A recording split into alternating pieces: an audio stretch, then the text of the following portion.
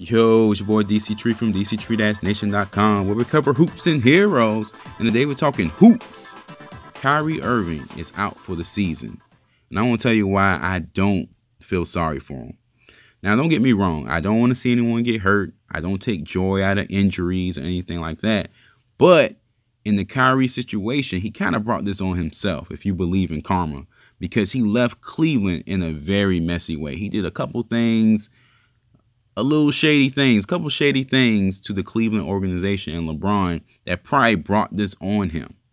The major thing he did to the Cleveland organization is he used his surgery or his potential surgery on his knee as leverage to get traded.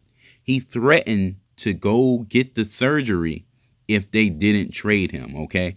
And be proactive and get the surgery if they didn't trade him like he requested. So ironically, that knee went bad on him anyway, and he needed the surgery regardless. So to me, that sounds like direct karma. I mean, at the end of the day, you signed a contract. You got 2 more years on your contract. They're paying you millions of dollars, but you're trying to use shady practices to kind of get out of your contract. And I can understand if the LeBron relationship was just that bad. But come on, it's LeBron James. Come on.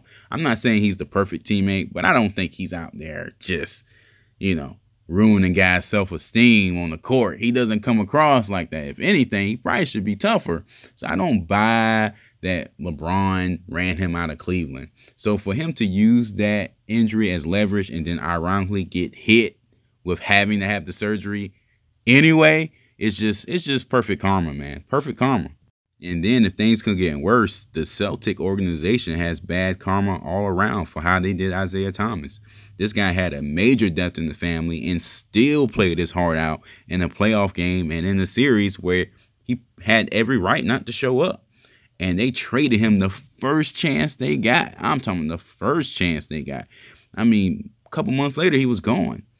Danny Ainge, pulled the business card, the organization. Hey, it's a business. It's a business. Well, okay. Well, that business comes with bad karma because they've been getting hit with it. Gordon Hayward went down. Now Kyrie's went down, And I mean, to be honest with you, the Isaiah Thomas move probably was the best move. But sometimes the best move isn't always the right move. You got to do people right. The universe will come back at you, man. And this whole situation is proof of that. All right, guys, that's it for this one. Just a short video about karma, man. I don't wish ill will on any player or any organization, but I got to call it like I see it, man. This looks like karma to me. All right, guys, for more information on hoops, check us out at the main page, Dctree-Nation.com.